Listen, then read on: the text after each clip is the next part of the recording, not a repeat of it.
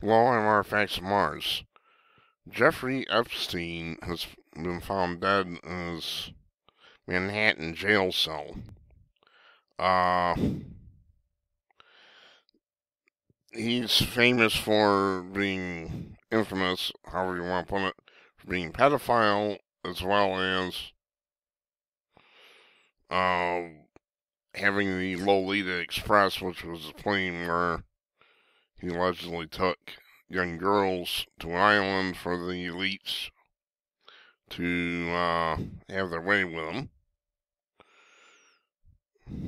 He was a trafficker, and he has been found dead in his jail cell. Of course, they're telling us it was a suicide. What? Do you detect a little disbelief on my part about that? Epstein was being held without bail at Federal Metropolitan Correctional Center in Manhattan as he faces charges of child sex trafficking. He'd been placed on suicide watch after he was found last month in his cell in medical distress with apparent bruising on his neck, which means somebody beat the tar out of him.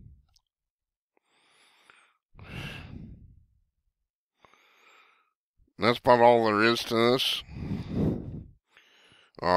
Jeffrey Epstein is confirmed to be dead.